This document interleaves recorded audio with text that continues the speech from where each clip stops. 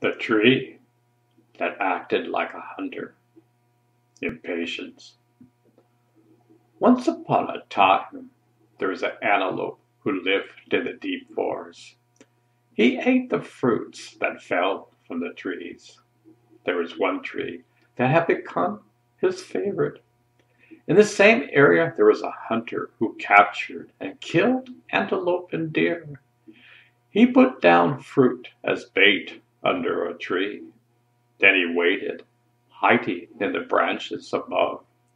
He held a rope noose hanging down to the ground around the fruits.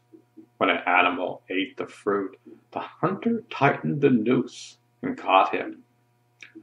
Early one morning, the antelope came to his favorite tree in search of fruits to eat. He did not see the hunter was hiding it with his noose trap ready. Even though he was hungry, the antelope was very careful. He was on the lookout for any possible danger. He saw the delicious-looking ripe fruits at the foot of his favorite tree. He wondered why no animal had eaten any, and so he was afraid something was wrong. The hiding hunter saw the antelope approaching from a distance.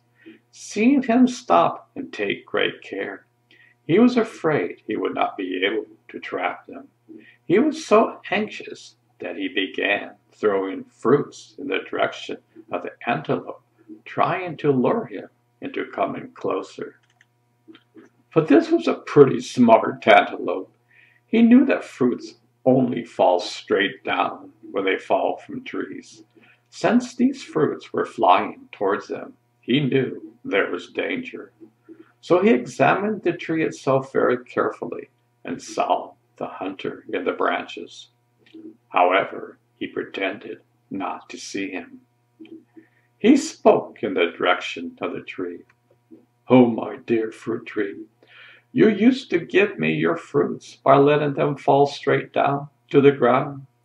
Now, throwing them towards me, you do not act at all like a tree.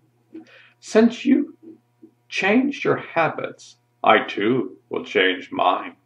I will get my fruits from a different tree from now on, one that shall act like a tree."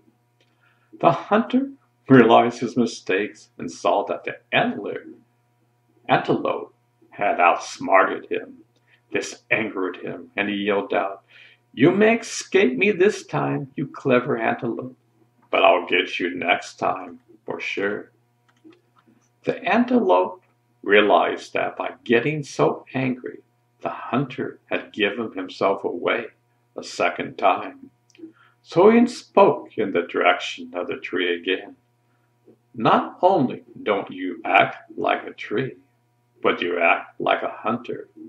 You foolish humans who live by killing animals, you do not understand that killing the innocent brings harm also to you, both in this life and by rebirth in a hell world. It is clear that we antelopes are far wiser than you.